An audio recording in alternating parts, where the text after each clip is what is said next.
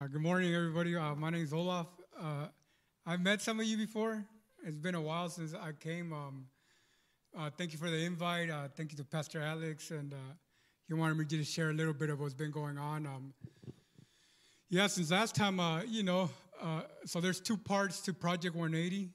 One part is where we go out to San Francisco once a month, every third Friday, and we go out and pass food. So we just had that this Friday, and what we did this time, we incorporated because we were always going out and just giving food and clothing and stuff.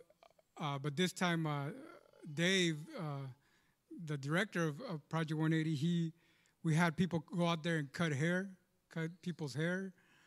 We were washing people's feet, and we also had music there. So we took a generator and we put a mic, and we had somebody playing the guitar. So it was an awesome time.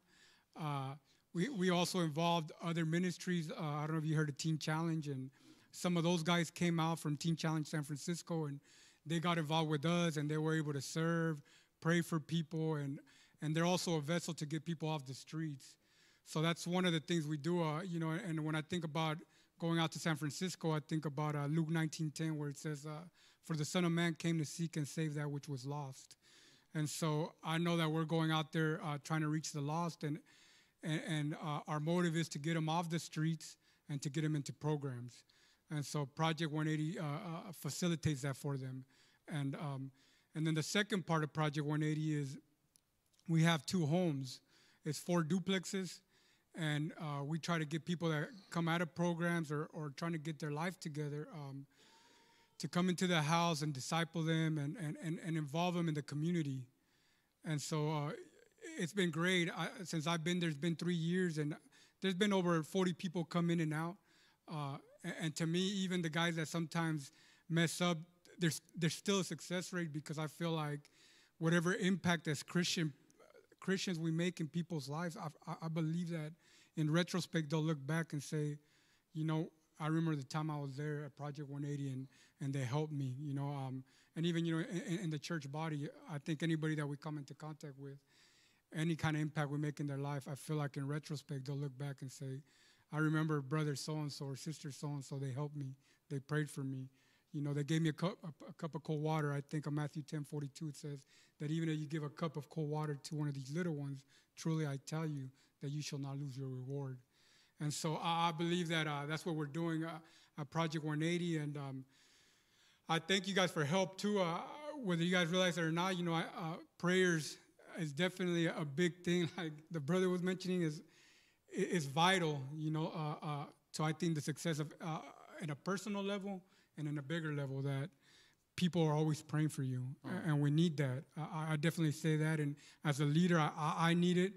I don't shy away from prayer. So after service, if you guys want to pray for me, nice. I would love that you guys prayed for me, because I need it myself. And also, I know you guys have given financially as well, and also you guys have given backpacks and school supplies and gift cards to some of the guys that have kids there.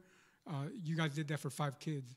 And so, some of these guys are coming in off programs that they don't have anything. And so that's super helpful, for these guys that they want to rebuild that relationship with their children and maybe, wives that it's been severed. All that stuff really helps. So, we appreciate it. And, and anytime, like I said, prayer is number one. You guys could get involved. If you go online, it's project180ministries.com, and you guys can find us there. I also have cards. If you guys, afterwards, you guys want a card, I could share that with you guys. And so, it's a blessing. I really feel the Holy Spirit. I love the songs that you guys prayed. Those some of my favorite songs. I like hymns, and I like other kinds, but it's great. It's great. So I appreciate you guys. Thank you. All right. Thank you very much, Olaf. I'm going to pray with you. All right. I'm going to pray with Olaf real quick, church. Join me. Father God, thank you so much, Lord, for Project 180, Lord. Thank you for Olaf, Lord God. Thank you for all those that would would go alongside him, Lord Jesus. I thank you, Lord, for every hand that is involved.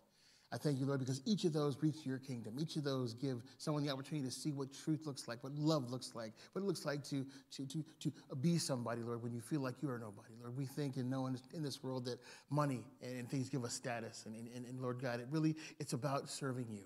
And Lord, thank you that people can see that no matter where they are, no matter what their lives are like, Lord God. They get an opportunity through Project 180 and things like that, Lord God, to see your love for them.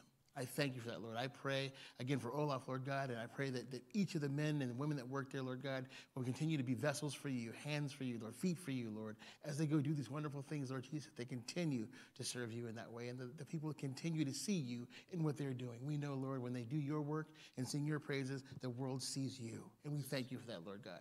Bless each of them, we pray in Jesus' name. Thank you and amen. Amen, amen. All right, brother. Appreciate you.